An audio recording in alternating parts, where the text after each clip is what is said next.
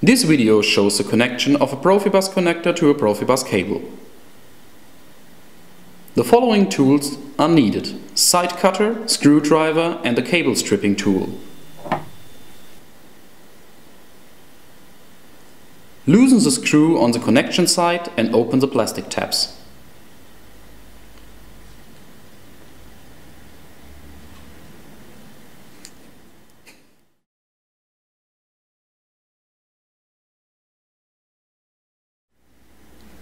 Insert a flexible or rigid Profibus cable into the stripping tool and tighten it. Turn the stripping tool several times until notches are produced. A deeper one on the front and a lighter one on the rear of the cable.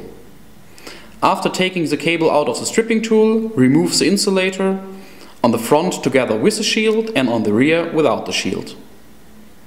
If present, remove the strain reliefs with care, avoiding any damage to the red and green wires.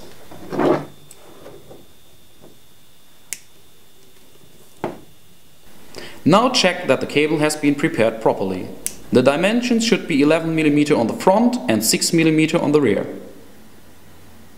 Insert the green and red wires into the appropriate green and red marked holes and push down the plastic tabs with your fingers.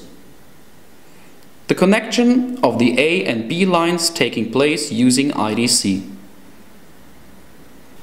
A second Profibus cable is connected in the same way. Finish the assembly tightening the fixing screw.